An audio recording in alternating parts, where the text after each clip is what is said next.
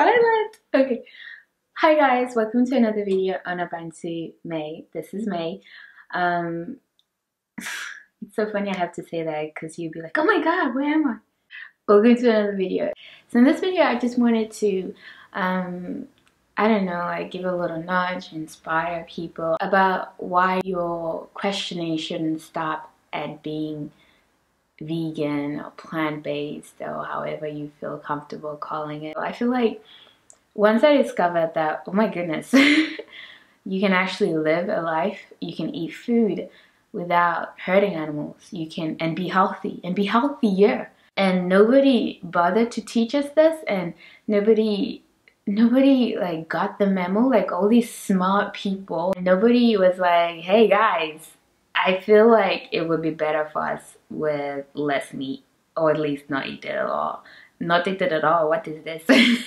You know what I'm saying? Like when I realized that, I was like, then naturally I was like, okay, what else do they lie about? Because I think it's hard to change your lifestyle so drastically and to find out the behind scenes, you know, the truth behind this. And also not just that it was a little slip, you know, people just got too creative with marketing and they left out the dirty part, but that literally this is like something that goes deep. It's not just in our educational system, in our healthcare, in our politics.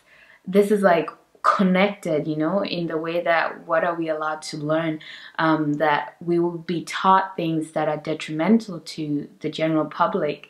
And if that doesn't make you the slightest bit of a conspiracy theorist, I don't know how you went through all those things and became vegan and was like, but I bet that's the only thing that they messed up about. I bet like everything else, you know, is pretty checked on, you know. And like, I'm not saying like be hyper paranoid, you know, because that doesn't help you either. But like I do think that when you realize that something you grew up thinking was the truth and you had to dig to find the truth, you have to, I don't know, you must have some curiosity that says, oh my goodness, what else?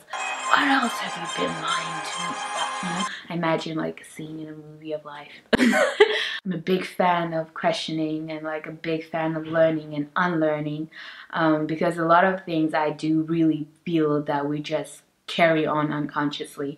And we should always be able to look back at our life and examine certain things and be like, is this the truth? Who told me this? Why? And it goes further, because I know I make series on, of course, decolonization, because further than that, like for everybody to question, is this actually okay? What else are we enjoying at the expense of others or nature, or I don't know, like the planet, or other animals that we don't eat? Like what else are we living in that is detrimental at a bigger scale? We shouldn't just stop at our plate, right? Question other things, like where do you get your clothes from? And I made a video about that. I will try to put it somewhere here, about shopping for a better planet. But like, what else are you being taught at school? Is the things that you should know about your history? Is that true too? About politics, how do they actually work? Like for example, how is it possible in countries of a huge population that claim to be democracies, how is it possible that the people who get elected kind of come from the same little group, and we're all taught that anybody can be, you know, can lead the country? Like, and that goes for every country, like even in Denmark, like things like that happen. And also like basically everything, question, like have time to be like, is this true? Is this the way that things should be? Like one thing I remember thinking about like when I was in school was like, how did the adults decide that we should have 2 days off and 5 days of school? And it always made me feel like when I was hanging out, I asked my mom, like, why would you decide that why can't we at least have 50-50? Why is it more times doing boring stuff than doing things we want to do? And what I'm trying to say about that is that like there's a lot of things that people say, oh, it's just the way it is. Nothing is just the way it is. Everything is created with a motive, with a purpose, either while it's happening or later on. And it's our duty, because we are part of that society, to not just say, oh, that's just the way society is. You are society, and you changing your way and changing your mind and questioning and being conscious is you changing society. And I really feel like that's why maybe I feel the greatest activism you can do is to change your own life, because then at least you will not be a part of the problem, or you'll be as little a part of the problem as you consciously can be. All I want to say is that if you've become vegan, don't just stop there. Like, keep digging. Like, what else is there?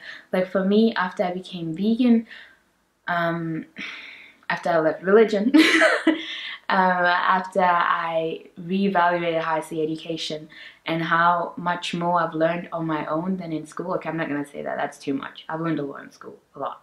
But how I'm more engaged to the knowledge I seek out of curiosity than that I'm taught mandatory, and thinking about like how education can also be different. Questioning things like, why do we all have to agree on the same things?